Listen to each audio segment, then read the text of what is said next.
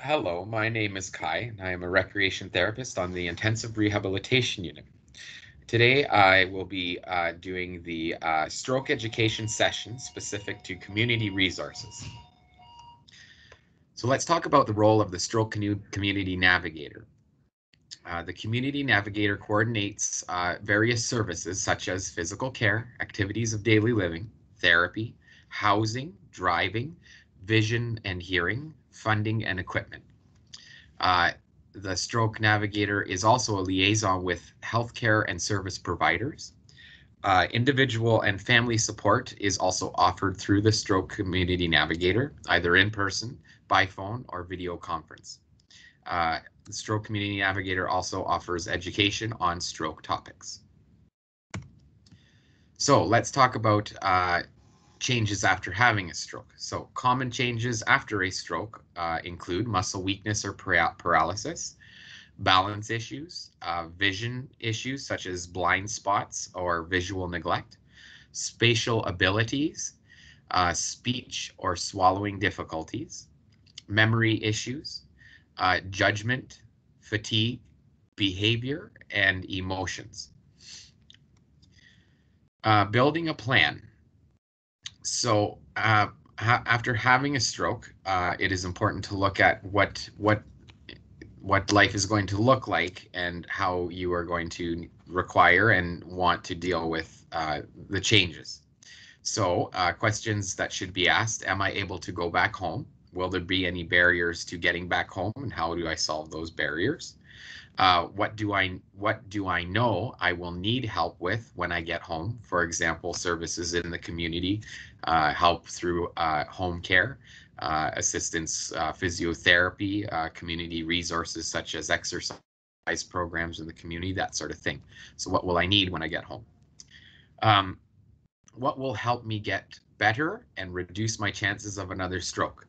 So better diet, a diet pertaining to reducing the chances of having a stroke, quitting smoking, medications that are recommended to help reduce the instances of having another stroke, and those sort of things. Making a visual roadmap of what's in the community. Also on the topic of the visual roadmap, if you are on the rehabilitation unit, in one of the hallways, you'll see that there is a visual roadmap of different community services and how you would go through that process. So if you're around that area, feel free to take a look, and there are also pamphlets there. Referral agencies. So through a stroke navigator, they can help you get connected with various agencies in the community that would benefit you going home, staying home, and being safe.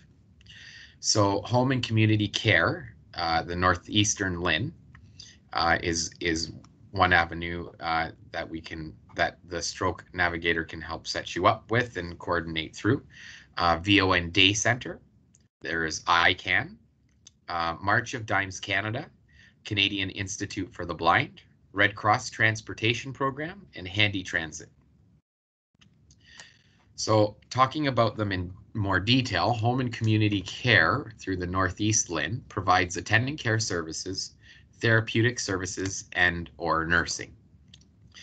This happens at home, and there's a various amount of hours that they assess, and you are allotted depending on your level of independence or what you'll require throughout the day and the week. Help to apply. The Stroke Navigator will also help to apply to long-term care and some community programs. I'm sorry, actually, the community home and community care will help to apply to long-term care and some community programs, rather. They assess and determine eligibility, and a number that you can call for that is 1-800-461-2919. The ICANN, Independence Training Center and Network. So this Independence Training Center and Network is located in the Sudbury area off of Lawrence Street. It's actually 765 Brennan Road. And this building and the employment there provides outreach, independence training, also supportive housing. There's the outreach program, which provides assistance with personal care and activities of daily living, and the outreach program is provided in your residence. If you have any questions about this, you can contact Robin O'Hara, the Stroke Community Navigator, specific to the Sudbury area, at 705-673-0655, extension 223, or her email, which is rohara@ican-crd.com. ICAN Post-Transitional Care Program is another program ICAN Stroke Community Navigator can connect you to. This program looks at occupational and physical therapy, activities of daily living training, aqua fitness, which is done at the Gatchel Pool, close to the ICAN Center, individual and caregiver education and support. Currently, this is being done via Zoom, but clients and family members can connect, and there is education and support that is offered through sessions that way at this time. Horticulture therapy, which is gardening. Healthy cooking group.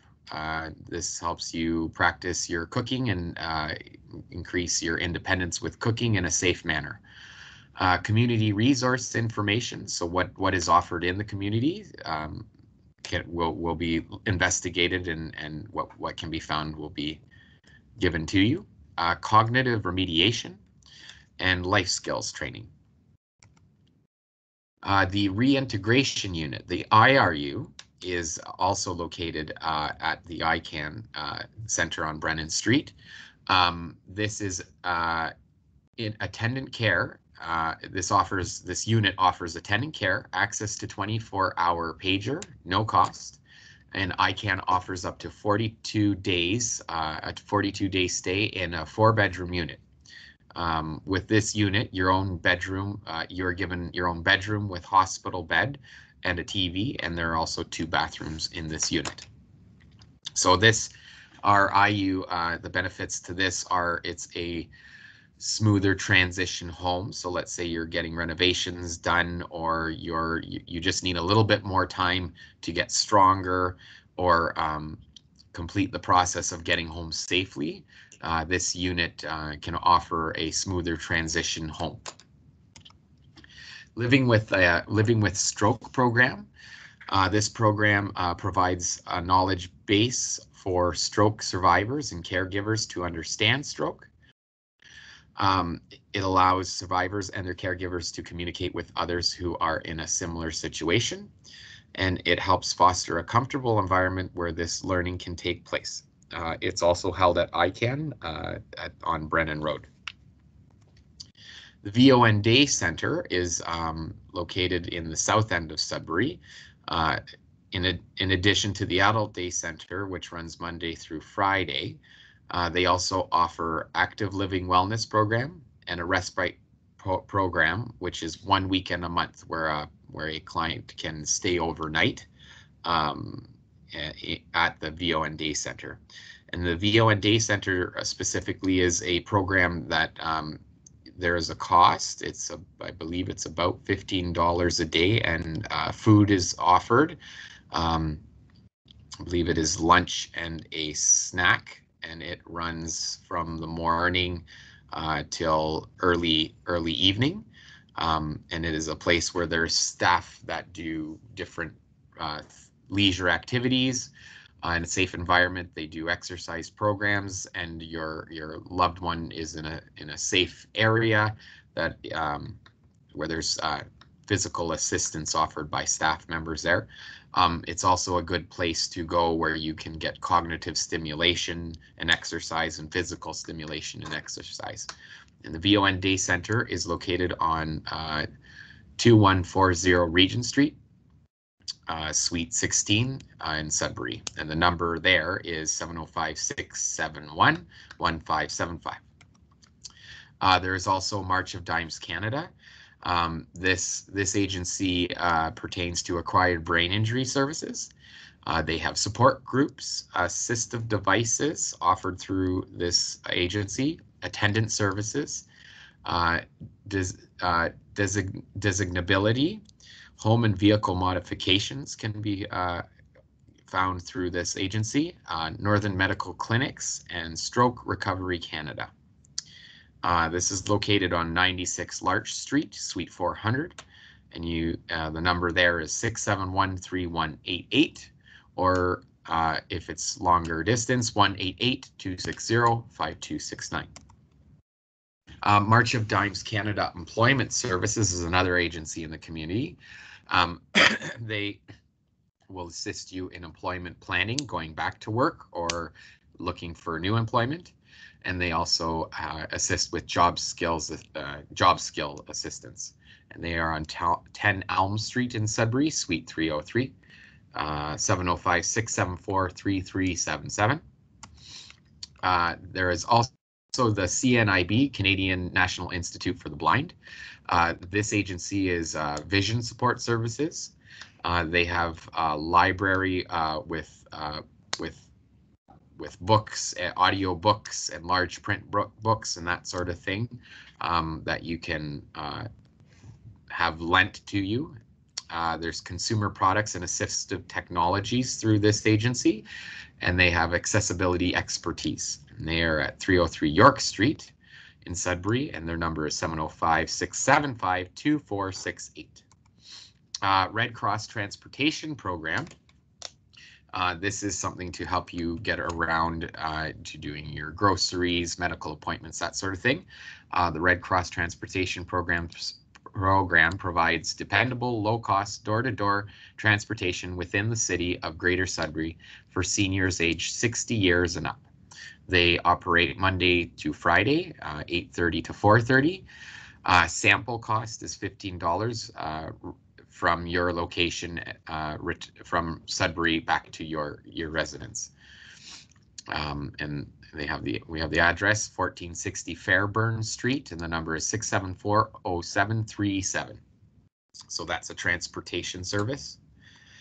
There's also Handy Transit, GOVA Plus, and they provide transportations for persons who have physical disabilities and are unable to use the regular transit system. So they have a lift in the back. The door opens from the back of the bus, and a lift comes down, and they bring you into the bus that way. It's more accessible, and it is door to door. It runs 365 days a year between 7 a.m. and midnight. Here's an example of the price cost for Handy Transit. If you have any other questions, you can contact them at 705-670-2300. More information, you can check out their website. So there's Heart and Stroke, www.heartandstroke.ca. There's Sudbury and District Health Unit, Canadian Cancer Society to help with quitting smoking, and Diabetes Education Center, Sudbury Outpatient Center for healthy diet and that sort of thing, or diabetes management.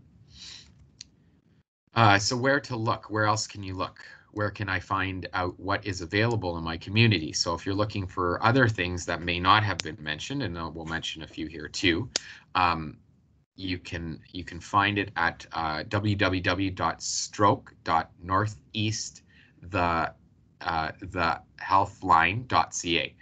And there's newspapers where you can find information, leisure guide, internet websites. There's Channel 10 in Sudbury on cable TV, and the telephone book. Also, you can check out www.city.greatersudbury.ontario.ca for resources in Sudbury. There's ICANN, www.ican-cerd.com. You can check out mysudbury.ca. There's also foundlocally.com/Sudbury. There is also Northern Lights Festival Boreal for events in the community. So www.nlfbsudbury.com. And there's Wendy's Way Folk Art Painting. So this is another leisure-based activity that you can look into for just kind of keeping active. www.wendysway.ca. Websites, there's 92rocks.com for different local communities and events, sciencenorth.ca, virtualsudbury.com. There's Sudbury YMCA. There's the Sudbury Star. There's sudburytourism.ca, sudburywolves.com. Additional groups in the community that could promote being active and healthy. There's senior clubs in the area of Sudbury. So there's Capriel Seniors Club 240. There's CARP, St. Andrew's Place. So they have different groups there. Things may be different at the moment, but that's another avenue that you can look at. There's the Centre de Santé, and there's various locations in the Sudbury area. They have different exercise groups and leisure groups, card groups, that sort of thing. There's the Club Age d'Or de la Vallée, and they have similar leisure programs. There's Club Jouy du Viver. They have different programs there. And then Onaping Falls also has some leisure activities and community center there too. Additional clubs, Club Amical du Nouveau Sudbury. There's Club 50, Rayside Balfour. There's Coniston Seniors, Nichols Center Seniors, Parkside Center, and 111 Seniors. There's Panage Road Seniors, Skeed Seniors, Ukrainian Senior Citizen Club, Walden Senior Citizen and Pensioners, Naughton Seniors and Pensioners, Sudbury South Seniors and Pensioners, West End Seniors.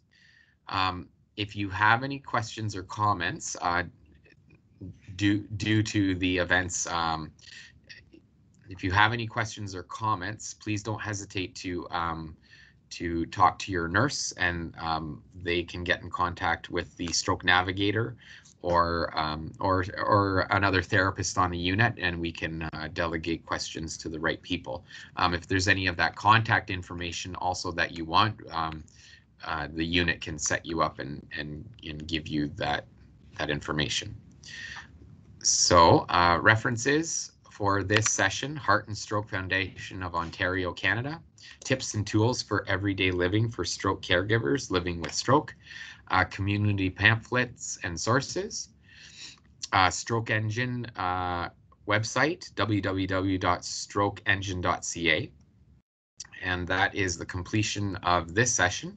I hope you enjoyed it. And like I said, if you have any questions, just talk to your nurse, and they will contact who needs to be contacted. Thank you, and have a great day.